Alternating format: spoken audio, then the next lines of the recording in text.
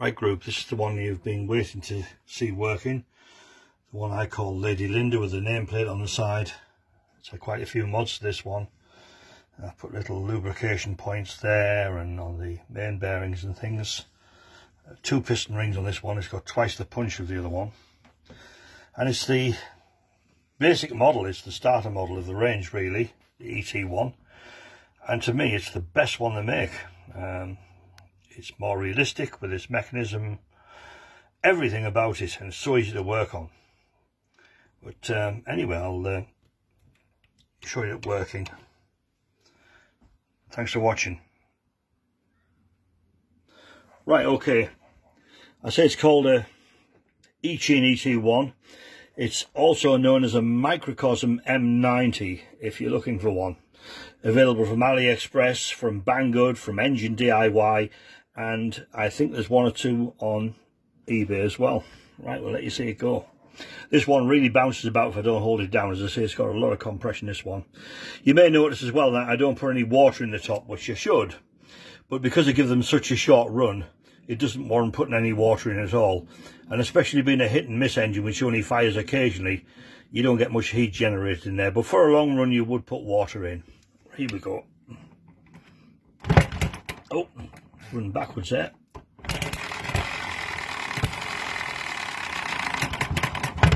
Oh. So it's got a lot more smack to it than the other ones. With having 2 piston rings in it. Naturally it's very cold, but it will settle down very shortly. If I was to let go of it, this would happen.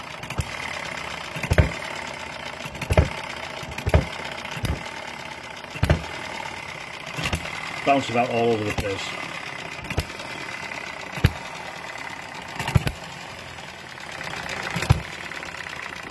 You can see the governor sliding up and down the shaft there as it slows down.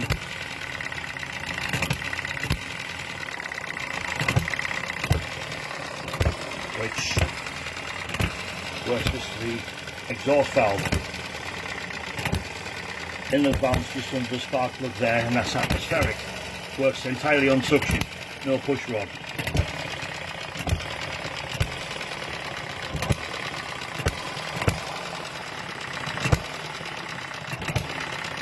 That's the Eachine ET1, also known as a Microcosm M90.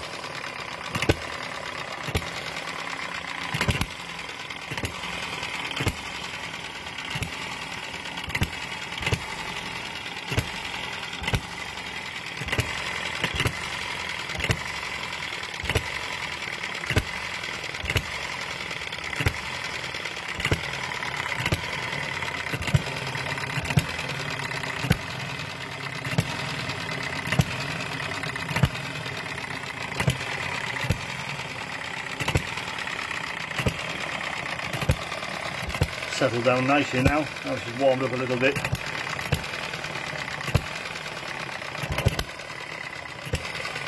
There we go, thanks for watching.